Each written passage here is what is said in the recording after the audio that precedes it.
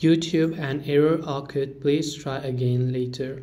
Hello everybody, welcome back to our channel. In this video we're going to learn how we can solve if you're having issues with the YouTube application and if it says an error occurred. So make sure to simply stick with me till the very end.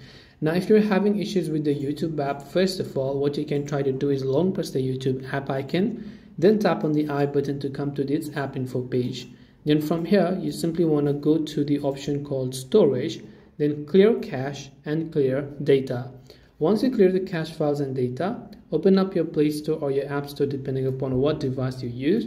In the search bar, you want to simply search for YouTube and just check if the YouTube app has an update. If it has, then you want to make sure to update it to the latest version. What updating does is it's going to fix most of the bugs and errors that existed in the previous version. So I hope this video helped you. If you have got any more questions, then feel free to also leave them down below. Thank you for watching till the very end of this tutorial and see you soon in the next video.